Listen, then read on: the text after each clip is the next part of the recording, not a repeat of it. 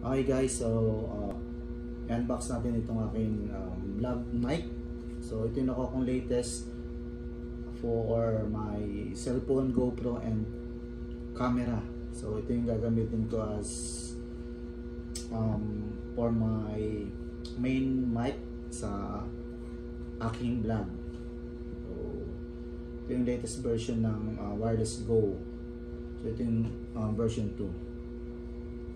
So dalawa na yung kanyang mic at isang receiver. So meaning pwede kang mag-interview sa isa at sa iyo yung isa. So napakaganda niya at pwede siya sa iPhone and Android and any camera device.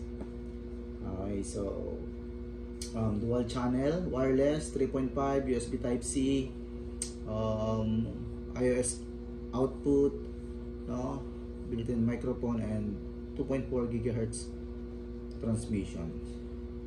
So ito yung included sa box.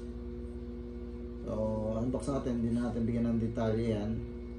So unboxing muna tayo ngayon and siguro short testing.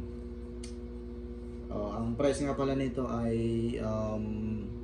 medyo mahal, pero siyempre para hindi na rin mag-upgrade in the future, para hindi na mabitin, no? At ang nakakatawang range nito na medyo hindi naman magagamit is ang range nito from receiver to mic is 200 meters, no, or 500 feet. Napakalayo. So, hindi natin alam kung magamit ko yun or hindi. So unbox natin itong Rode Wireless Go.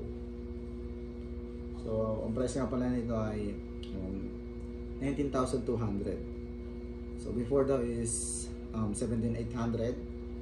So ngayon tumaas daw siya. Okay, so siguro sa demand, no, kasi all-in-one mic talaga siya.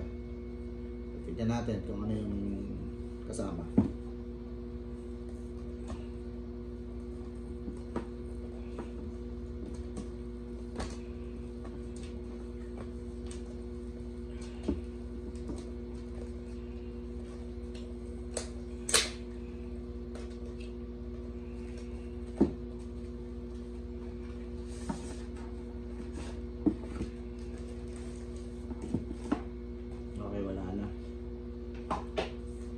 So unang lumabas is na carrying pouch. Ayan, carrying pouch. Tingnan natin yung isa-isa. Carrying pouch. So maganda may carrying pouch talaga para hindi kalat-kalat. So 3.5 to 3.5. So sakto lang, napakaikli. So kasi hindi kailangan naman ng mahaba. Manual, quick start guide. Hindi natin yan. And USB to Type-C. Charger siguro ito. USB to Type-C. USB to Type-C. Ayan, tatlo. Okay, so that ito na tayo sa main. Ayan.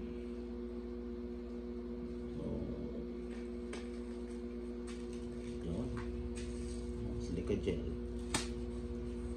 Okay, so ito na po yung main unit. So dalawang mic at isang receiver. So good thing na may kasama rin siyang dead cut or mawasan yung air noise. Tatlo na napaka generous.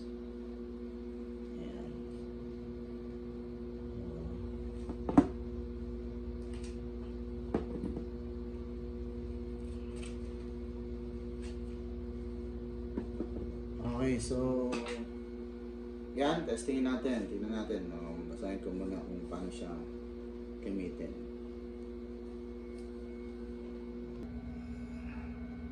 Sound check, testing mic. So ito yung cellphone mic. Sound check. So ito naman yung Rode wireless mic. Sound check. Testing mic. Okay, so makikita natin naka-mount na yung wireless mic sa cellphone. So ganyan yung kinalabasan niya sa setup. Sa ibabaw yan. Yan yung setup para sa cellphone. At ito yung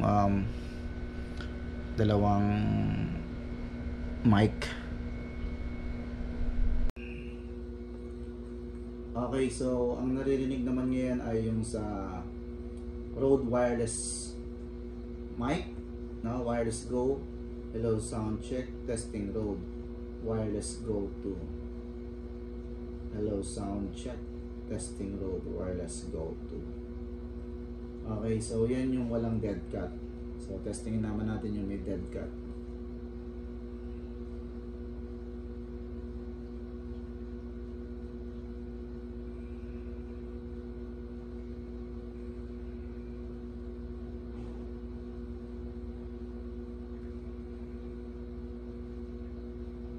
Okay, may lock siya, no? So yung first down ito version ay walang lock.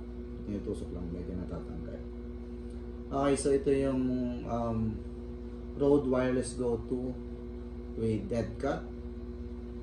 So testingin natin kung okay ba yung sound. So natin ng hangin.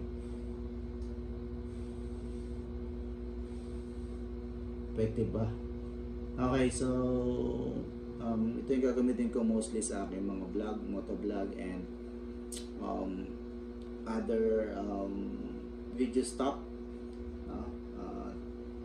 So kung may tanong kayo, mag-comment lang kayo kung may tanong kayo regarding this, kung may issue ba or wala. So pag-aaralan ko pa rin to kung paano ko siya magagamit mabuti, and I hope this one works well. Okay, so yun lang guys. Thank you and Godspeed.